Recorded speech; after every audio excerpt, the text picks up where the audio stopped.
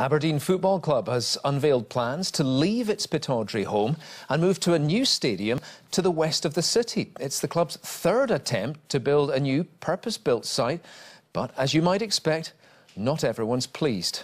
Our reporter John McManus is at Pittodrie for us tonight. John. Yes, David, not long now till Aberdeen kick off against Hearts here at Pittodrie, but for Don's fans here to see their team in action, there'll be something else on their mind as well. Is their team finally about to leave its historic home and move to a new Des Res in the suburbs? It's been the home of Aberdeen Football Club for more than 100 years. It's still going strong, but for how long? The club have now set their sights on making this piece of land their new home.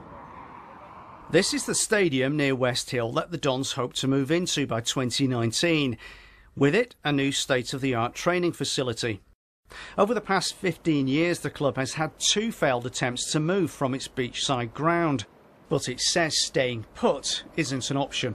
The demands of a modern football club dictate that we need 3G pitches, we need grass pitches. We need to give the professional team the surfaces that they're going to be playing on week in, week out in leagues. We need to have all-weather facilities because, as we know, it's not always as sunny as this in Aberdeen and surrounds. There's some concern, though, in West Hill. I'm not sure about it, purely because of the traffic for the area. It's bad enough as it is. Be a great idea, and it would certainly please me. As I say, I was an ex-season ticket holder, and I think it'd be a great idea. Dons fans heading to tonight's game also had mixed opinions. Bit of a nuisance for the fans on the other side of the city.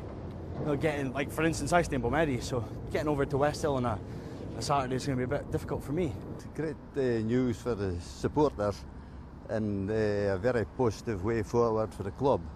Aberdeen City Council says a new stadium is a vital part of upgrading the region's infrastructure, but it's still got to get through the planning process. Well, that planning application will happen after an initial 12-week consultation. Aberdeen Football Club says it does expect an answer within this year, so watch this space.